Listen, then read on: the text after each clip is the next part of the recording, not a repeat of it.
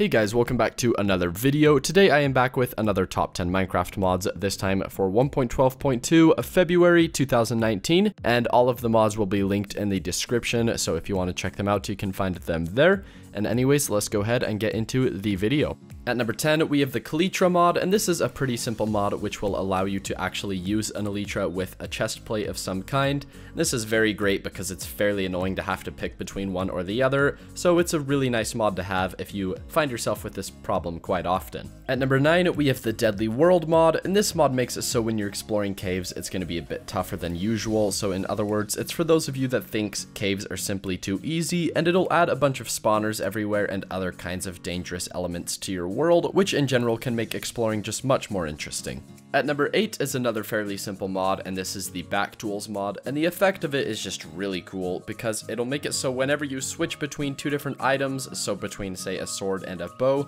the previous item will move to your back, and the switch will continue to happen as you switch between your weapons, and it's just a really cool effect that's in some other games, and I think it fits very well in Minecraft. At number 7, we have the Ender Storage mod, and this mod works fairly similar to regular Ender chests. However, these ones are actually color codable, so you can connect two specific chests to one another and have many Ender chests essentially. And there's also a pouch in this mod which can connect to the chests, so while you're out exploring, you can put items into this pouch and they will find themselves in your chest when you get home. At number 6, we have the Here's What You Are Looking At mod, otherwise known as Hwyla, and this mod literally shows you exactly what you are looking at, whether it's a block or a mob in-game, and this can be incredibly helpful if you have a bunch of mods installed, because a lot of the time you simply will not know what the item is that you are looking at, and it also shows you the health of creatures, which can also be fairly helpful. At number 5, we have the Multi-Mine mod, and this mod is probably something you have been wanting in Minecraft for quite a while, and what it actually does is allows you to stop mining a block and then continue doing so within a bit of time. If you wait too long, it'll revert back to its normal state, but this takes about 10 seconds,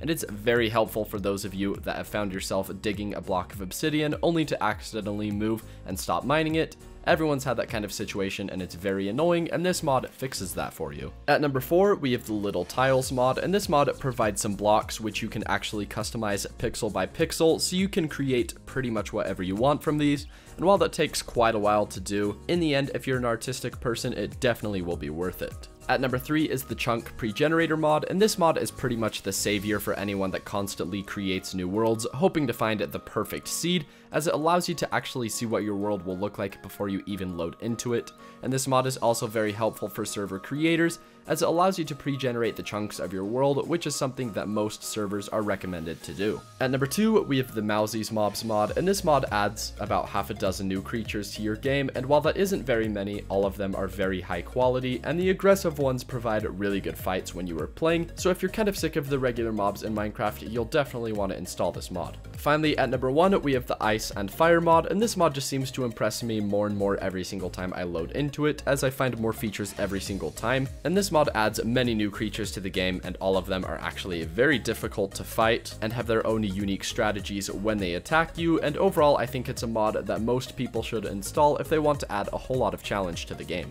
Alright guys, that concludes this video, and if you would like me to include a mod in the future, go ahead and let me know about it in the comments below, and I will definitely go check it out. And if you enjoyed the video, be sure to leave a like, comment, and subscribe, and until next time, thanks for watching.